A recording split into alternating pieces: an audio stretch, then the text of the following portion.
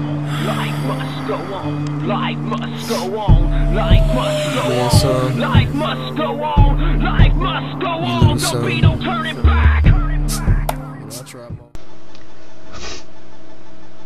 So, I'm totally underneath the weather this week. Wow, that sort of not make any sense, it sounded like.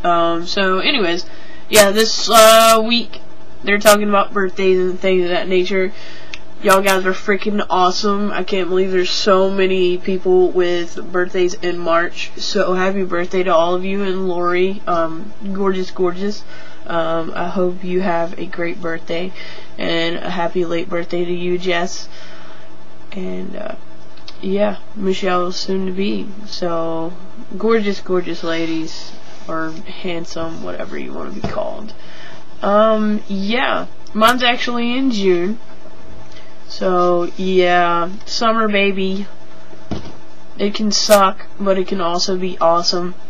What I like to do is actually get out into the mountains or to the beach. Beach usually, but it's the most expensive weekend on my birthday to actually go down to the beach here on the East Coast. So, anyways, let's see. Favorite birthday memory. 16 years old. All I wanted was to actually get my tongue pierced, and I told my mom that is everything that I want. Everything. And so Mama Dukes goes up there and she signs for me, and it was, yeah, the greatest. So that night, get home, and I decided that, you know, my dad wanted to make me something special. And my dad's one of those guys who doesn't agree with anything that my mother does. So, he ended up fixing me a steak with cayenne pepper and every type of spice that would be extremely painful, and loaded potatoes, and my favorite sweet corn, sweet cream corn. This is good stuff.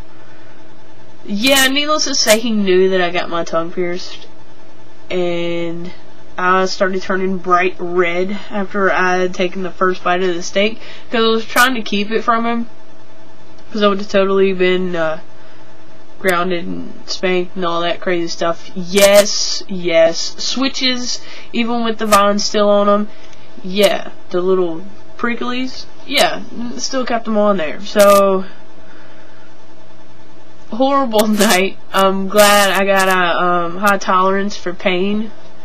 He ended up thinking that I had had my tongue pierced for quite a couple of years and thought I had had it re-pierced. So, yeah. 16 was a good one. This past one was too. I was heading back home, and I got a call to go to one of my best friend's houses. They had actually thrown me a surprise birthday party with over 200 of my closest friends.